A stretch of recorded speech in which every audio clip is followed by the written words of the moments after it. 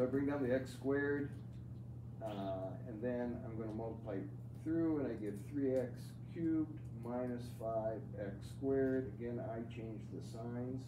This becomes 7, or it becomes 6, I guess. 6x squared. I bring down the 2x. I'm going to multiply this by 2x.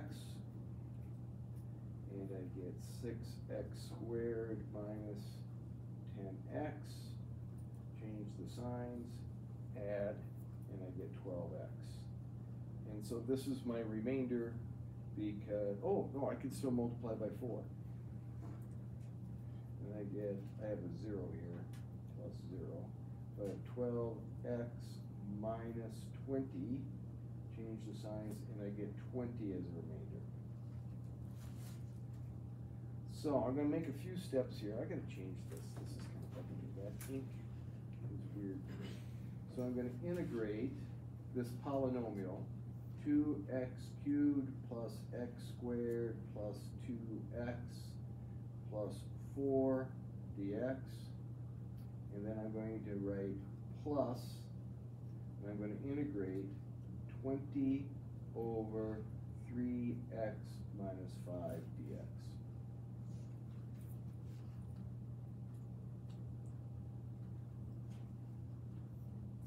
And I think you're okay with this being x cubed plus 1/3 x cubed plus x squared plus 4x.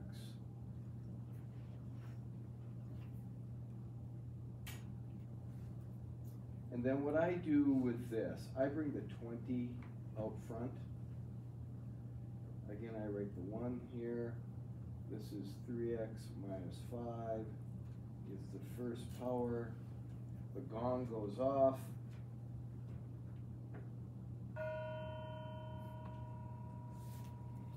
And I say, oh, I need the derivative of this up on top. Well, the derivative of this is 3, so I put the 3 here, but I got to divide by 3. So my natural log will be multiplied by 20/3. And I end up with x to the third plus 1/3 x squared. Oh, this should have been x to the... I did this one wrong, didn't I? Yeah. Oh, it was 2x cubed. This isn't right. What should this be? 1/2 x to the 4th. Yeah, 1/2 x to the 4th.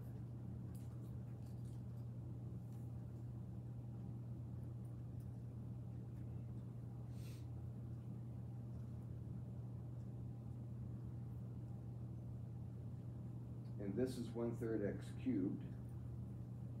And this is still x squared. And this is still 4x. And then this is 20/3 times the natural log of 3x minus 5 plus c.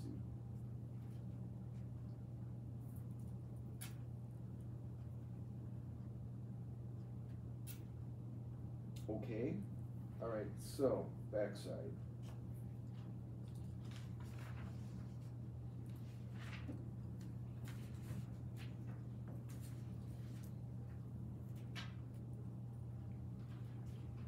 Walker, can you do that problem in your head? Yeah. Can you just tell me what it is? X squared plus 6x plus 9. Perfect. Okay. How did you get the 6x? He's added the 3's. Oh, there's 2 of them, right? There's 2 3x's in there. Okay. And how did you get the 9? It's 3 times 3. Okay. So this is called, I don't know why we call it this. I think it's kind of a dumb. It's a perfect square. I would just call it a square. And this is a trinomial square.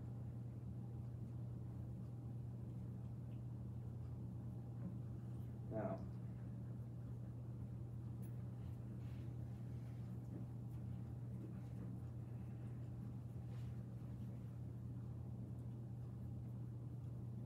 Walker, that isn't, is it? okay? Because this should be a 9, Yeah. right? But I could write it like this, couldn't I?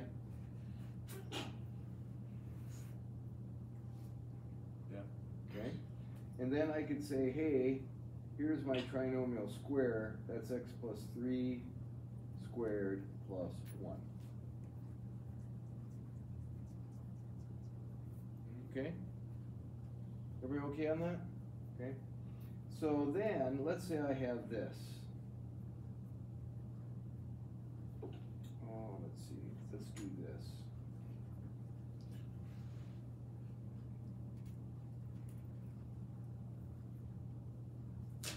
I don't even know if this is gonna work. Ethan, I'm gonna put parentheses around these first two. Okay? Because that's negative and I don't like negative. Yeah. And I'm gonna factor out a negative.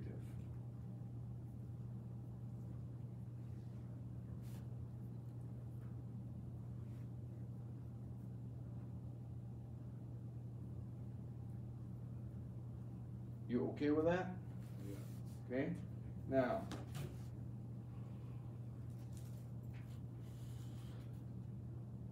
Walker, do you believe in I can't even pronounce it. Do you believe that you can send a message to Ethan? What, telepathy? Your telepathy, yeah. That's what I wanted to say, telepathy. Telepathy. Okay? You're gonna tell him with your mind, not your mouth, with your mind, what number it needs to go there to be a perfect square. Okay? You got it, Ethan? What? 4. No, Or 16. 16. A little bit better. You were thinking 4 squared, weren't you? Yeah. And then all he Yeah, remembered that's my was bad. the 4. That's my He bad. missed the squared. Kind of like, you know, the sound kind of screwed it up. So, plus 12. So this is the same now as x plus 4 squared plus 12. Would you agree with that, Ethan? Yeah. And then I could write that as 12 minus x plus 4 squared. This is just some basic algebra from a long time ago. Maybe when you had advanced algebra. Okay? It's called completing the square. You okay with this? Yeah. All right, so if we take a look at this, we got something that looks crazy like this. We don't have the derivative 2x plus 6 on top, do we? So it cannot be natural log, no gong is going to go off. But what I can do, and since I did that as this is the first example, I could write this as x squared plus 6x plus 9 plus 1 dx, correct?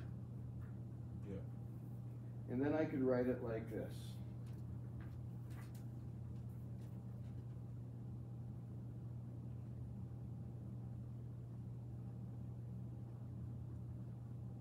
Is that correct, Ethan? Yeah. Now, Ethan, where was the coach from that was talking to you? Saint Scholastica. Well, that's way up north. Yeah. They just kind of started football, didn't they? No. Well, don't they play St. John's, and aren't they in the MIAC? Yeah. now? So that's the same as this, correct? Yeah. 1 squared is the same as 1. Yeah. Now, I got a function in here, x plus 3. I'm going to say g is equal to x plus 3. And I'm going to say g prime is equal to 1. Okay. So if you take a look, right here is the derivative of g, right? Yeah. Now I'm going to go one step further, and I'm going to say a is equal to 1. Now it's not natural log. What do you think it is? It's one of the inverses. It is, you are right. What kind of inverse? The ones that everybody hates. The most hated inverses. Tangent inverse. Is that the one you hate the most?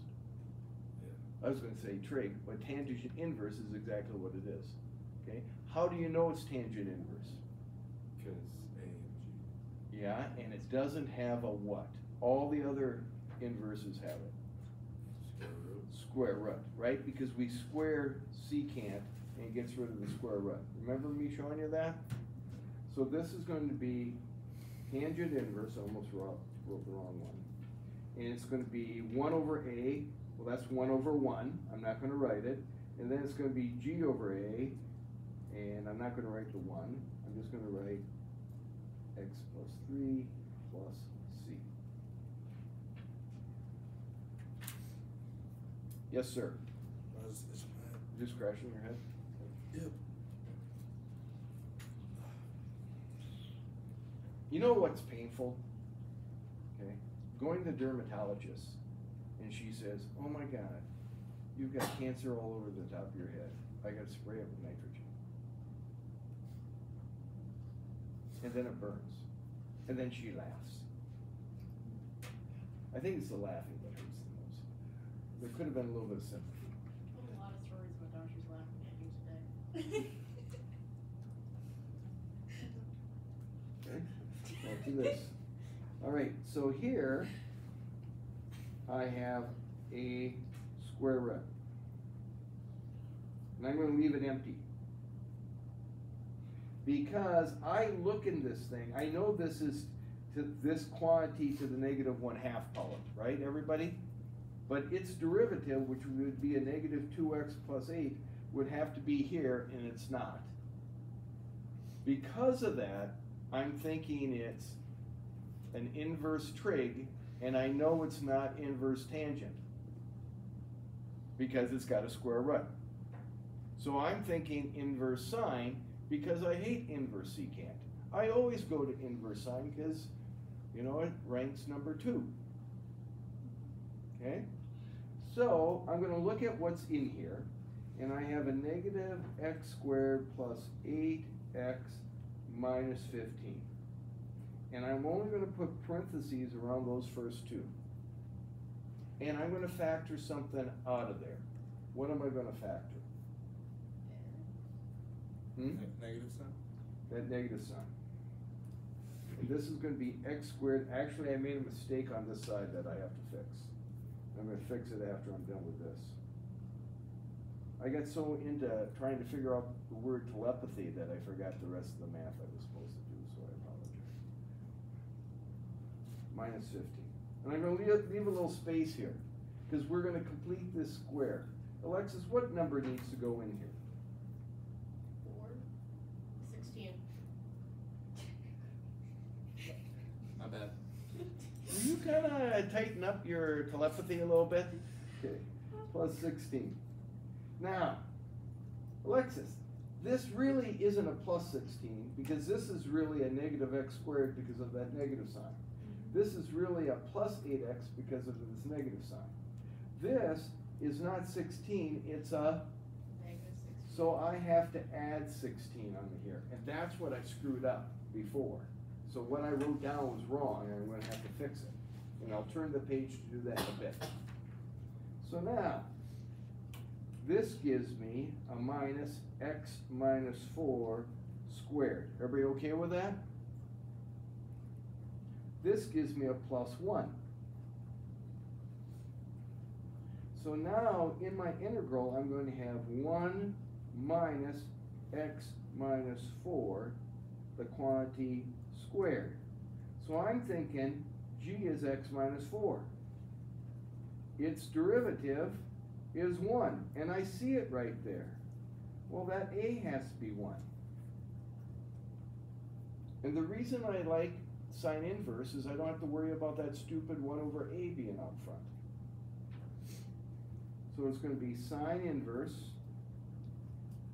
of g over a of x minus 4 plus c.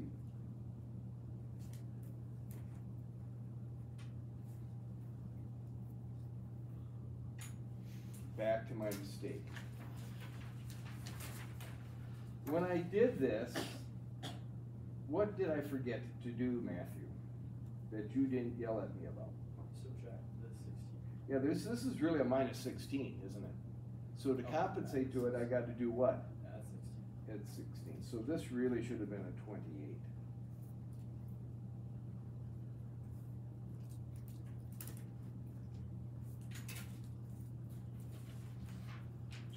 Everybody okay with